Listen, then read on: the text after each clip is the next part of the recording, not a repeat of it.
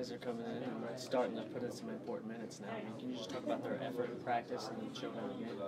I mean, yeah, it's just kind of like they have to step up. You know, like coach always talk about like everybody got to step up. You know, like be ready to play. And obviously in the first half, we wasn't ready to play at all. So second half, it was a little bit better. So yeah. Makes sense.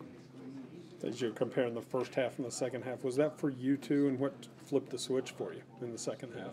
Like I said, the effort wasn't that good, energy level and stuff. So Is that just going to happen sometimes over the course of the season, or are there times you've got to kind of dig down, make it happen? not really. It's just today. You know, today I wasn't like really focused on the first half, and the second half was a little bit better. So I just need to work on like be ready like from a jump.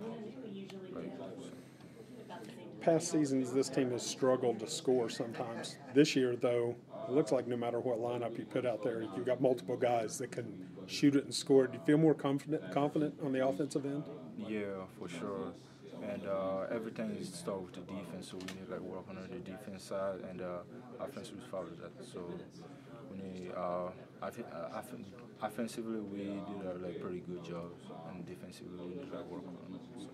Is there anything specifically Hugs or Eric Martin said to you about getting your intensity level up at halftime?